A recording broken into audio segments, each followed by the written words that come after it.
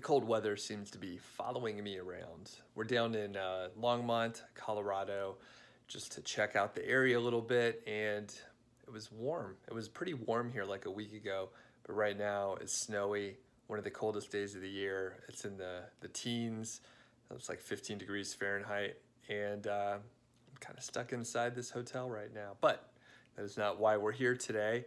We're here to talk about Google Trends. In this video, I'll let you know about how to do some keyword research, use Google Trends in general, and use Google Trends for brainstorming. So let's get to the demo right now. We're going to take a look at Google Trends and how to use it for keyword research and just having an understanding of how popular keywords are. You could even use it for a little brainstorming. So let's get to the demo right now. I'm Doug Cunnington. I talk about Amazon affiliate sites and project management. So take a look around the channel. If you like what you see, please subscribe. We're looking at Google Trends right now. This is just like the home page here, and you can get insights on what's going on, what's trending right now. So they have featured insights at the top. And as you scroll down, you can see the stories that are trending over like the last 24 hours here. You can potentially, have an idea of like what people are searching for, and maybe, right, it would be hard, but maybe you could create some sort of viral content based on what's popular. Now, that's not really my style because you have to continually search for stuff, create more content, and chase things around. But if you have some insight, for example, on like, a movie is coming out in several months, and you could sort of plan for when it's going to be popular, then that could be interesting, and this could give you like further insight. So potentially you could do research on previous movies that have been released or whatever current event may be coming up. Maybe it's an event, and then you could have content out in the right time period, right? So one thing that we see is Coachella 2018, and that is telling us that this time of year, people are searching for Coachella 2018. So if you knew that and you looked at the trends over the past couple years, which I'll click on it and see what we see here. But if you understand that, you could have content published ahead of time so that when this hits for 2019, 2020, and so on, you have content in place and you can serve the searchers. So let's see what we have. So they talk about Coachella 2018, and they're giving us a little information, which is interesting. And here is search interest in Coachella headliner. So it's really giving us a suite of information and gives us a pretty good idea of what people search for. So that said, I'm going to try and find the trend, right? So we see here back to 2014. So this is the historical graph is what we see here. And this is insightful, right? So we see two spikes primarily, and it looks like there's potentially a spike in, roughly this time frame when we're leading up to it. When we're leading up to the announcement, I would suspect. And then further, around April, there's even more information, and it looks like there's a spike. So every year, February and April is when there is a spike in the searches for Coachella. And what we can see is they tell us it reached an all-time high in April of 2012, and the annual festival was founded in 1999. So pretty interesting information. And this is a way that you could use Google Trends to, understand the seasonal type trends for specific events, right? And you can bring it down to a specific, niche site or affiliate marketing example. We'll take a look at that in a second, so be sure to stick around. Now, another thing I want to point out is you can go to like top charts, and they have different categories, and then you can select, whatever country you want to look at. You could look at, specific years or months or whatever. So we can maybe look at 2017, the entire year, and then we have our categories listed. So that's kind of interesting. Further, you can go to categories, and maybe we just want to focus on, say, nature and science, and then we'll see pretty interesting stuff. I'm a little surprised we don't see much about solar eclipse here in the US. I went to go see the total solar eclipse down in Idaho, and it was amazing, by the way. So we don't see any of that here, but the point is you could sort and look through this data however you want, right? So you can look historically, 2008, the entire year, what were the most popular trending actors, right? Miley Cyrus. Interesting. Who knew? Right. Okay. So moving on, bringing it down to a specific example that we maybe can use a little bit more for affiliate marketing, we'll look at something seasonal. We're going to look at Christmas lights. Now I'm going to get rid of this term here. I was doing a little prep ahead of time. So we're removing fireworks. We're just looking at Christmas lights. And you can see most of the time, people are not searching for Christmas lights very much. But we see around October, it starts to go up. People are looking. And then in November, it goes up a lot. And then in December, it goes up for a little while. And then it starts dropping in the middle of the month.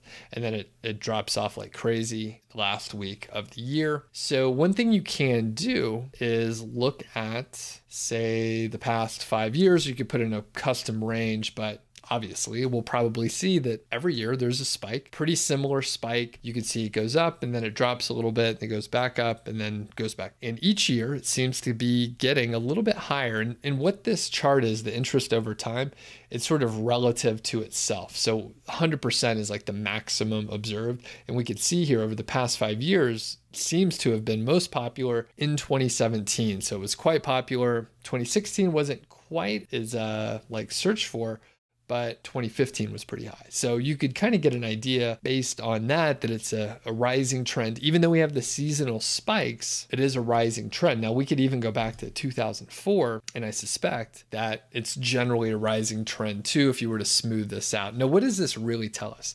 If you have a seasonal product like Christmas lights, I try to pick an example that wasn't someone's niche specifically, but if you have a seasonal type site, you can really have a good understanding on like how popular a certain thing is going to be. So if we look at the last 12 months, we can see just in general, people are not searching for Christmas lights for most of the year, but it spikes. So it doesn't mean it's bad to approach a seasonal niche. It just means you have to understand what to expect. And you would want to probably balance your portfolio or the products that you are reviewing by having different things that have a different season that they're popular, like fireworks. This is sort of an arbitrary example, so I don't know if it applies much, but we could see in the US, usually around July 4th, fireworks get really darn popular, right? So that is the Independence Day celebration. Fireworks are really popular.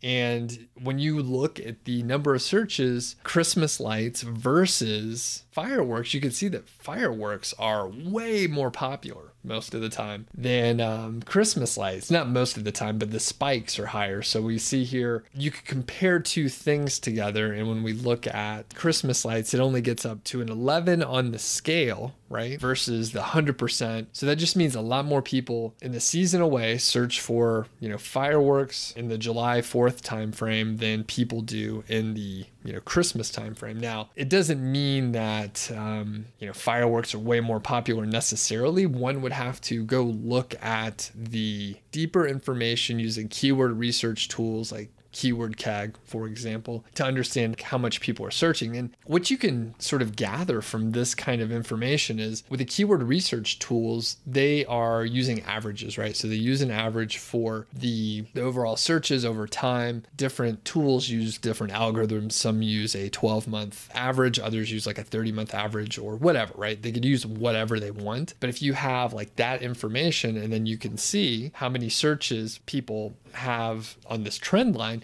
you can kind of get an idea if there's like a spike in some portion of the year or something like that. These are extreme examples for a reason, right? I wanted to see the spikes here. Now, the other cool thing that you can do with Google Trends is you'll see related queries, right? So they give us some information about the Christmas lights and the fireworks and stuff, but then they also tell us related searches for each one. So we have Christmas lights and then 4th of July fireworks near me, like what people are searching for. Christmas lights near me and 4th of July fireworks near me indicate people want to go to an event, right? This is more event driven versus anything else. There's a lot of additional information here. So leave a comment if you want me to go deeper in certain areas. Like for example, you can look at interest by sub-region. So you could like dive into metro areas, right? So you can go a little bit deeper and see how the searches vary by geography. So if you're doing like local SEO or something like that, this may come into play a little bit more. If you're just doing niche sites, it doesn't apply as much. But at this point, we can see, interest by city may be useful, not for us, but Atlanta, where I used to live, and they have more specific Christmas lights that people are looking for, or fireworks, right? Before we go to the next part, quick question for you. Do you use Google Trends? And if so, tell me in the comments how you use it. I'm always looking to learn more. And by the way, everybody be sure you take a look at the comments, because some of the best ideas do come directly from the audience. It's really interesting how these things sort of play together, and you could find maybe correlations that don't exist. You could find sort of trends that are related to each other, and you could find interesting stuff. Now, again, for these, I try not to out anyone's niche or anything like that, but when you look at, let's back out of the geography just to make sure, we'll just do US. You can look at these other related queries and maybe get an idea, right, for keywords to look up to see if they make sense for you to go after them. Now, again, these are arbitrary examples that are not product related directly, but you can still get a good idea. By the way, you could download, the list here, a CSV, rising versus top. So I think rising indicates the trend is moving up. Top is like what is, most popular. So LED lights, right? So that is kind of product driven. Best Christmas lights. So those are sort of keywords that are approachable potentially for a niche site. Overall, I would say Google Trends is a really interesting way to get information on the trend of how popular your search is, especially over time, right? So a lot of times people are worried about going after a niche that is dying, and you can get an idea. Let's get rid of Christmas lights and see what fireworks have done over time. So if you saw this, if you ignore the spikes, if you average this out, this would seem okay. It doesn't look like it's declining, but every now and then people are worried, like, am I going after a niche that's just going to go away? So if you look at Google Trends over time, you can get an idea, since 2004 is when they have data, and you can see like either it's growing or it's getting small. So for this, fireworks, it's growing, right? You can see over time, there are roughly twice as many people searching for fireworks information than there were in 2004. So you can get an idea about that. You could also do some brainstorming. Like I said, if you're looking at Google Trends, the homepage, and you're like wondering like some big things that are coming up, you could look at that sort of information, stories that are trending right now. So that's interesting, very cool. It varies all over the place. So you could look at different categories if you wanted to. So let's just look at business really quick. Business type articles and what's trending over the last 24 hours. And you could, again, switch countries if you want to. So it's kind of cool to do that sort of research, just do general brainstorming to get an idea what's out there. And then further, if you want to, look at historical information, maybe for content, if you're looking for informational content, this could be an interesting way to do research, perhaps.